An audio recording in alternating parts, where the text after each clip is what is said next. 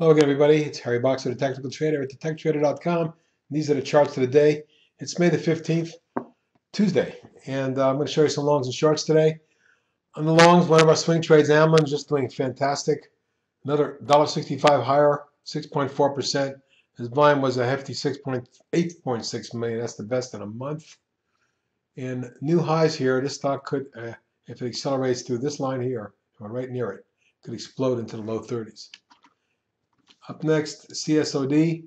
Cornerstone on demand had a big pop today, 269 or 14.7%.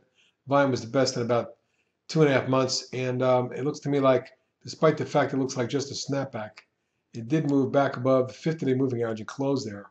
Now we'll see if the prior channel here acts as resistance on any further upside. But should it get up through 21.60-65, I believe we're going to see 22.5 and then beyond.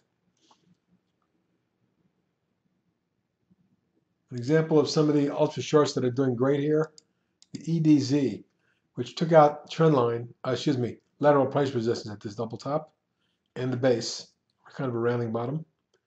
The declining tops line, which goes way back, and first line of lateral resistance. Now this zone of resistance was tested right to the top, and it closed just short of it, with a high today at 1695, close 1677. Of 40 cents, but more importantly, continuing the advance of the last 2 weeks. A move through here, we very well see the stock near 19 short term. That depends on the market, of course. Another ultra short, the FAZ, quadruple bottom down here, triple bottom, and then a retest. The breakout occurred yesterday, a little bit of a follow through today. Next key resistance, 26 3/4, may be tested shortly, and we'll see what happens then. If it gets through that, look for something in the 29.30 range.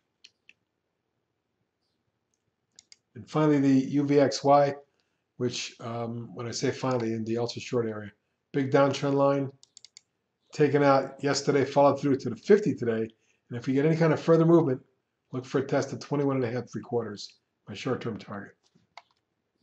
Moving back to equities, regular equities, we have glue, which you can see has snapback from the recent pullback low, which pierced this line, but reversed that day to go from 385 to 422. Follow through today up to 490. There's some resistance at this line here, and above that at 515 or so. But my next target is $6.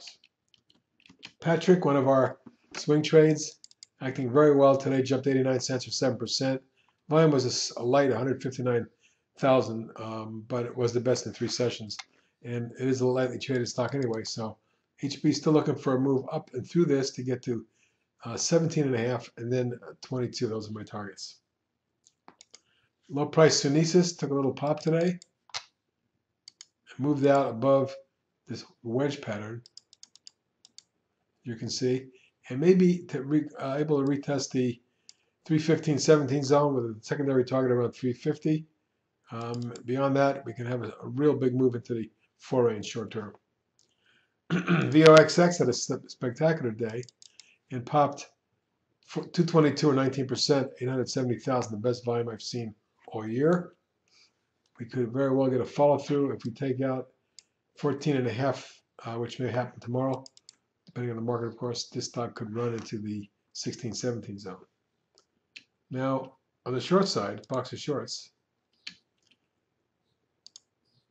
we'll look at APAGF. Can you believe this stock has absolutely been thrashed and continues to go down with thrust? Today's $4.34 or 17% loss on nearly 1 million shares was kind of climactic after a big drop from the 88 range all the way down to 20 in the last 3 months. You can see how this stock may have spiked down today and could very well snap back. So advise you may want to think about covering shorts down here.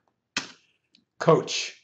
Well, this pattern has been slowly breaking, but when it cracked here, then formed this rising wedge, we indicated we thought it could roll over. Certainly has done that with a crack, and then another rollover today to test support at the bottom of the channel and a lateral resistance and support in this 66.5 range.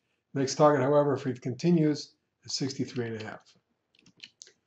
Freeport McMoran, which broke down in here and then consolidated up around the 39 range where we indicated it was a possible short.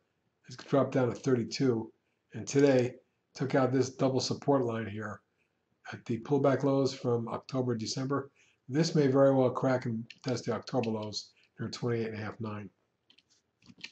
First Solar continues to get thrashed, dipping down to $15.15 today. You can see how the declining channel is in force, but starting to become near oversold enough where any further damage on towards 14 or so may be a point at which we see some snapback.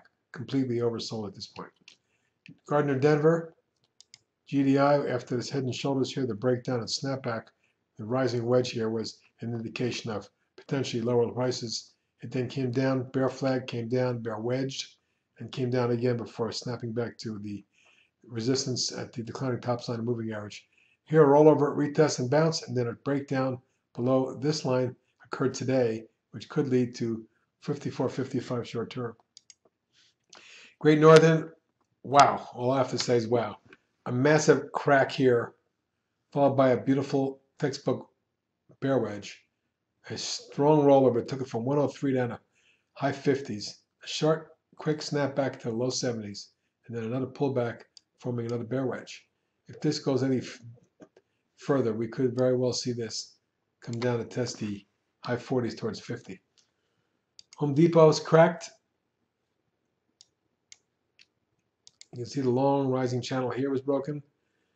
Secondary price support was broken after a little micro bear flag formed in here. And now a sharp down move today. This stock gets any further damage below 46, we can see the stock in the low 40s. Helmerich and Payne's rolling over as well. The pattern off the top here broke down and kept stair-stepping lower until finally today cracked support here and may very well see the stock in the mid-30s before it's over. Look for a test of the high 30s first. Joy Global, after the breakdown here and the little bear flag and then this bear wedge, this continues to go down and down hard. Last week's crack of the 69.70 zone led to this dip down towards 60 today, and we may very well test the October lows around 57. Schnitzer Steel also roll over, took out this support level last week, snapped back to it, last month, snapped back to it, and then rolled over hard today, down another $1.56 or 4.5%. We're testing the October lows as we speak. No telling how far down this one goes, but it is not looking good. STZ, another boxer swing trade short, cracked, and then we saw the bear flag form, at which point we recommended a short, 21.5 area, down to 19, and about to crack support, could drop into the 16-17 zone. And lastly is Valiant Pharmaceuticals, which we put out this weekend. Sharp move down, rising wedge, and then yesterday cracked, today it's following through. I'm looking for a move down at 46. That's it for the charts of the day, both long and short. It's a lousy market out there. Be careful, folks.